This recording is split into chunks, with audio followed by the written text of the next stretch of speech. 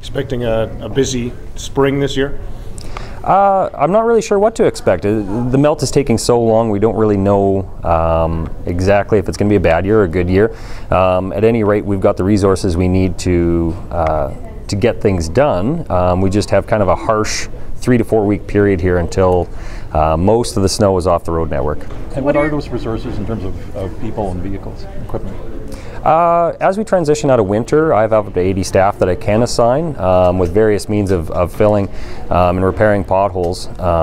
It really comes down to what's out there for work and what's the urgency.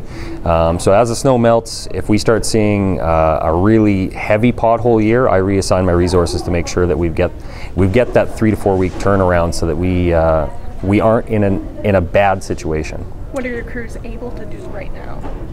Our crews can certainly fill any pothole that's dry or visible. I think one of the challenges right now is we're trying to focus on our high-speed network and traffic concerns, and then certainly any standing water. We can put the material in, but any standing water that continues to drain into that pothole, it makes it difficult for that material to stay in it. Now that's so-called cold patching. Correct. Yeah. And when do you get around to the hot patching? Typically, as soon as weather dictates, the asphalt plants within the city will start firing up, and as soon as we can, we transition to a hot mix asphalt. We've been talking about how we're wanting a slow melt. You said you're not sure if it's a good thing or a bad thing, or is it creating some challenges in itself, the excessively slow melt?